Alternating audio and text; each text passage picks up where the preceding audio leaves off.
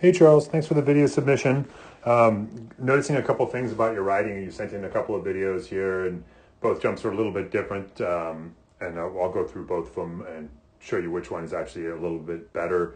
But there are similar things that are happening in both. So the main thing that's happening here is as you approach the jump, notice here, as you get close in your effort to make compression into the jump face, you really start to press down here, which is great. But notice how much knee bend you're actually getting, like how low your hips are actually getting in this effort here. So right here, your hips are super, super low.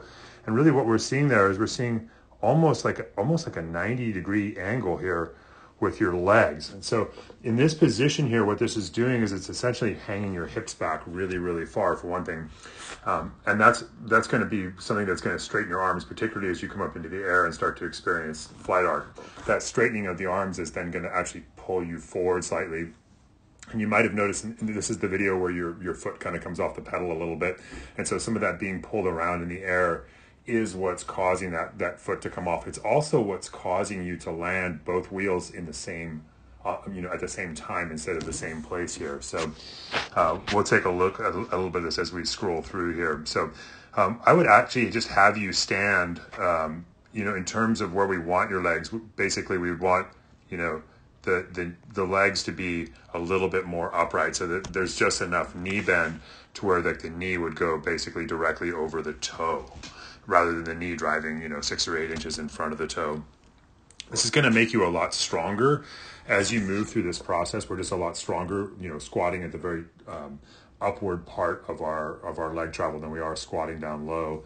But more importantly, it's going to keep you further forward on the bike without having to think about being further forward. So your legs are just going to be a little bit straighter. So we'll take a look here as you get into the air here. So here you're really going for it. I mean, you're getting great compression here. You are losing a little compression because as you press down with the hips coming down and back, you're actually not manifesting as much pressure as you're trying to because the legs aren't remaining very straight. So you're looking pretty good here. Here you're rising up a little bit soon. I would say that you could wait maybe until the back wheel contacts the lip of the jump. So maybe just rising up away from the bike a little bit soon. And what we're going to see here is the arms get really straight. So this is the point at which we know there's like a little bit of a problem here in terms of just kind of looking for the perfect jump.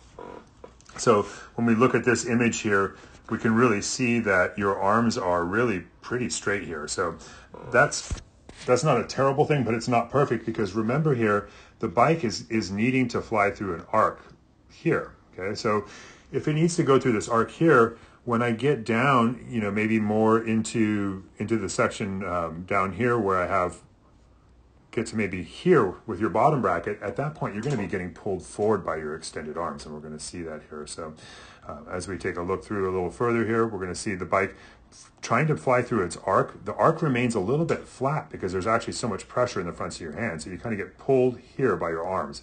So now your arms are completely straight. The bike in this instance can't really fly into an arc. It could pull you forward, which is actually what it does in the other video, and we'll take a look at that in a moment. So here, bike's a little flat. Notice also how far your hips are coming back in an effort to not be pulled forward. So all these things are trying to make up for the initial mistake that you made during your preloading where you got a little bit low with the hips and had a little bit too much knee bend. And this is actually about the place where you kind of get pulled by the hands here, and this kind of pulls you away from your pedals. And when it's played full speed, we can actually hear that you lost contact, I believe, with your left pedal. So here we see you come down in a pretty flat flight arc here. So we're not landing with the wheels in the same place. We're landing with them at the same time. Not terrible by any means, but we could definitely improve that as you do with the next jump. But we're gonna look at and see some of the things that are similar with that. First, we're just gonna look through this here again, just so you can hear that pedal coming off, or your foot coming off the pedal, I should say. So we'll take a look through at the next one after this, but hopefully that helps. Again, all I want you to be doing is just to stand a little bit taller as you're approaching the jump. So you're just gonna be standing a little bit taller. We actually want you standing at about this height here, with this much knee bend and that kind of a body position when you're here. Okay, so that's going to be quite a change. So start small with that. Just stand a little taller each time you come through. Again, if you're taking a video of yourself here and you see your hips coming back this far, you know that you're not really in throne position, you're not really in the standing posture. So these are some things that could really help you with your jumping. Again, we'll take a look at the next video next, and we'll get you on your way. Thanks so much for sending these in. This is super fun. Hey Charles, just got your videos, your after videos. So cool to see, man. Got your note too, saying that you don't really see some of the changes, maybe perhaps as much on video as I'm seeing them.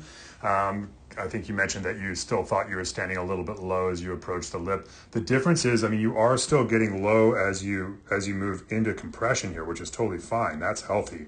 What you were doing before is getting low back here. So before you would have been low back in this point, and kind of like way too preset. Here you're in a really good position to actually collect the energy of the jump face here and hold compression all the way until the back wheel contacts the lip of the jump.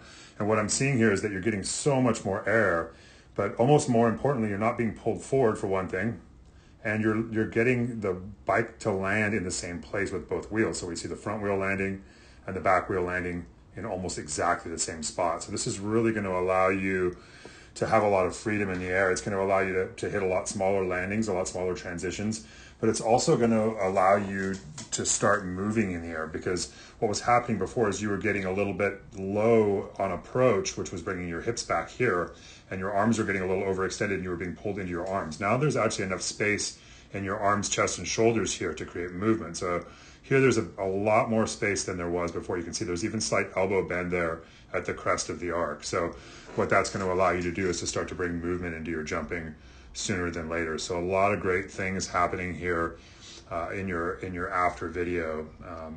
Maybe we'll try some side-by-side stuff too, but this is really, really good progress. I'm super happy with it.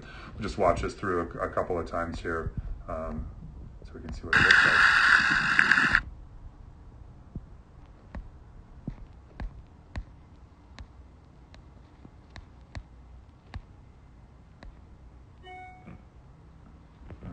Here we come through at full speed.